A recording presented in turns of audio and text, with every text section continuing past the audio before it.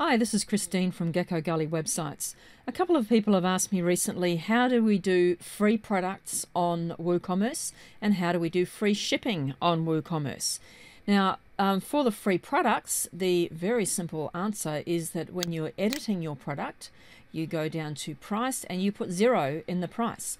Now, then that's basically going to make it free. Another way you could do it would be you might want to say, well, the regular price is $5 for this thing, but we're going to have it on sale for 0, which means that it is now free. So that way you can say, you can imply that it's got a value of $5, but you're actually going to be selling it for 0, which is for free. Now, for people to actually get the free product, they still have to put it into their shopping cart and go through the shopping cart procedure. Now, if you're offering a free product and you have got shipping allowed on your website, depending on how you've got it set up, it may be that the customer gets charged for shipping.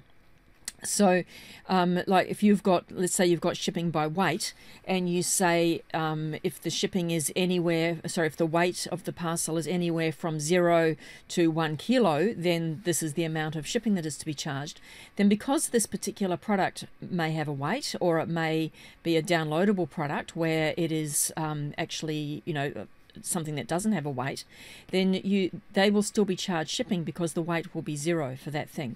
So what you need to do to stop people being charged shipping is you need to tick the virtual box, okay? And what that means is virtual products are intangible and aren't shipped. Now, intangible means things like services or downloadable products. So if you've got a product that you're not going to charge shipping for, whether it is downloadable or a physical product, you need to tick the virtual box to stop shipping being calculated for that. That's whether it's a free product or not. If it's a downloadable product, like this particular one is, we need to tick both the virtual and the downloadable. And once you've ticked the downloadable, you'll see that it will ask you some information about that particular downloadable product.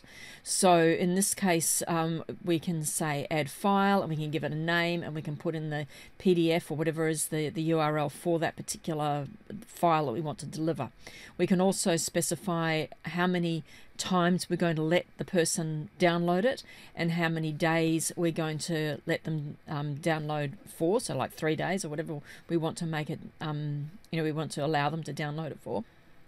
Okay, so that's how you set up a downloadable product, how you set up a free product, how you set up free shipping for a product.